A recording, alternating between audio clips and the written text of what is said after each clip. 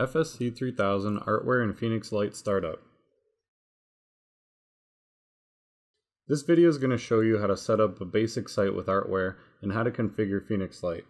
We're going to do a direct connect to the FSC with the 20-1520-01 RJ45 to DB9F cable and the 75-2030 serial to USB adapter. First, we need to find our COM port number for the USB adapter. From the Start menu, search for Device Manager. Go to COM ports, and right here for the USB serial port, it shows you the COM port number. We're going to use COM port 4. You can close Device Manager and open Artware by searching for FSC configuration utility.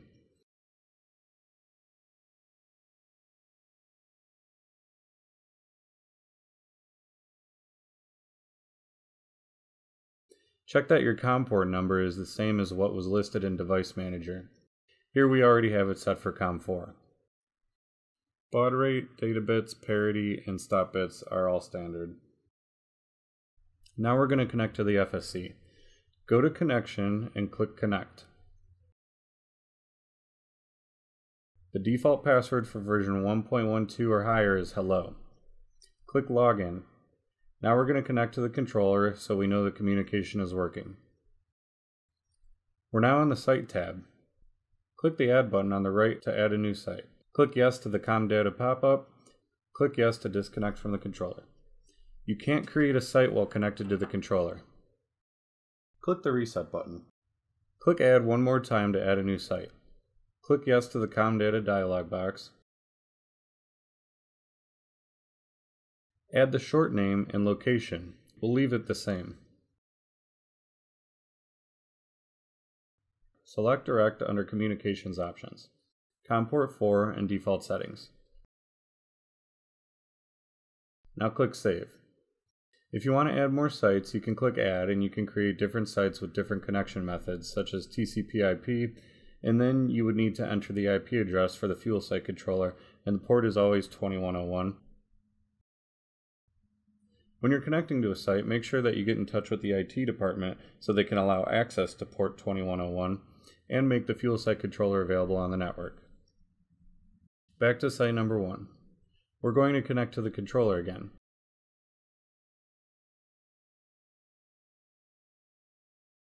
The default password is hello. The first thing we're going to do is set up a pump controller. Click the Pump Controller tab. Set the controller ID and type. We're using controller ID 1 and type PCT. Make sure to check Installed. Now click on Pumps. For this example, we will set up one pump. By default, when you have one PCM, you can set up 2 pumps. With position 1 selected, the position is 1 and we're going to leave pump number as 1. Pump Sentry monitors the pump behavior. If the system sees 3 consecutive transactions with 0 gallons, the system will realize there's a problem and the system will disable the pump. You will have to access the controller and enable that pump if this happens. We're going to use unleaded.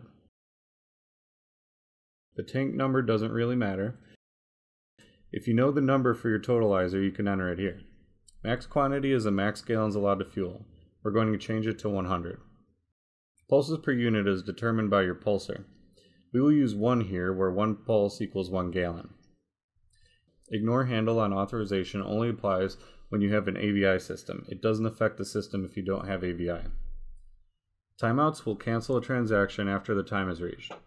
Handle means the handle is still on the hook and there's no fueling. Missing pulses means there's a time between pulses being read. First pulse is the time for removing the handle from the hook until the first pulse is received from fueling. Fueling in minutes is the maximum allowed time of actually fueling. Now pump 1 is set. Click Save. Just to remind you, the settings we are using now are just in the Artware program.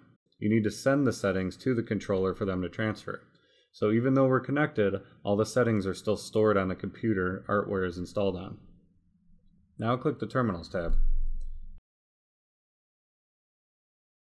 Terminal ID is set to 1. Terminal type, we have a PV200, so select COPT or PV200. We will leave the default timeouts. Make sure you enable keyboard access. Keyboard length is the maximum digits you can use. We want to issue receipts because we have a printer. Limit access to pumps allows you to specify which pumps can be used. If you select this, you can enter the pump numbers below. Click Save. We can take a look at prompts here. We're going to leave them as default. If you wanted to change something like number 8, you could change Petroven to say ABC Oil. You can do that here and then click OK. The header is the top of the receipt. The trailer is for the bottom of the receipt. The read button will read what's on the terminal. We're not going to read anything because we want to send all these settings to the controller. The Networks tab is for when the FSC 3000 will be processing cards with networks such as Comdata, CFN, or credit cards. To add a network, you click Add, then you select the network. We're going to use Bypass to process credit cards. You will get a merchant ID to enter here, then save it. We're not using any cards. If you click Save and don't have the cards flag enabled on your controller, you will get this error. Go to the Global Settings menu and define card record. Enable your settings here. We will select account number, driver, vehicle, account name, PIN numbers, product and quantity restrictions.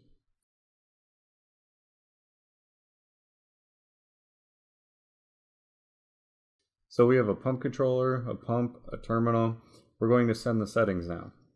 Go to the online menu, click Send All Settings.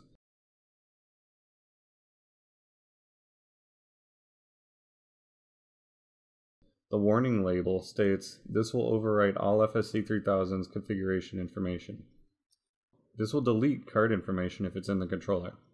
If you want to maintain card information, just click Send Site Settings. This is very important if you don't want to have to reload all the cards back into the system.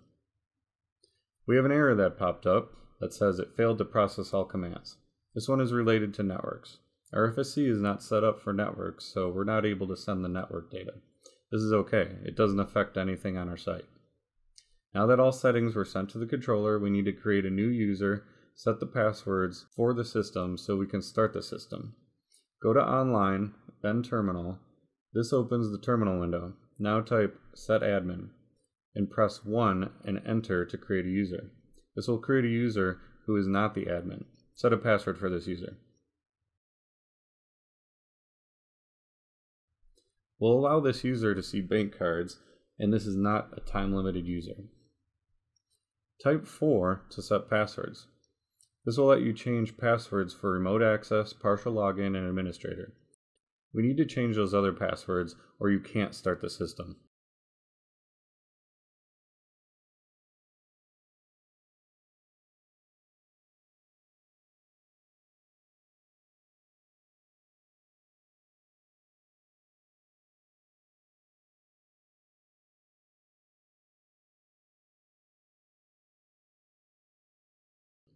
Once those passwords are changed, type System Start to start the system. You need to enter the date and time.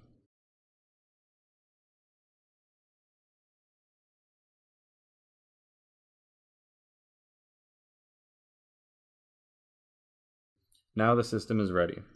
Type Bye so you're no longer logged in.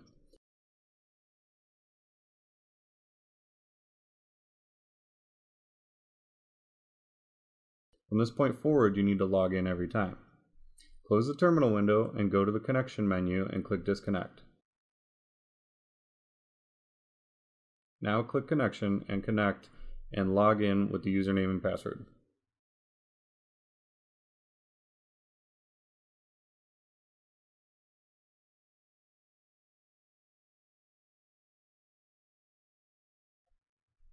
Go to Online and open the terminal again.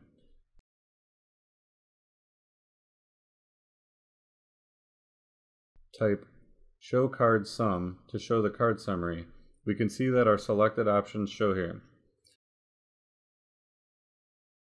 We're going to add a card manually and do a test transaction to make sure everything is working smoothly before we set up cards in Phoenix Lite. Type Insert Card. Enter in a card number. Select card type.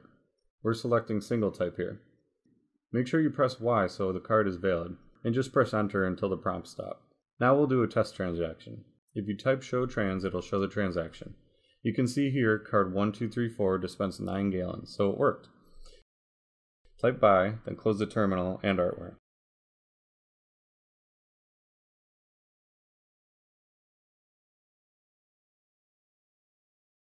Open Phoenix Lite.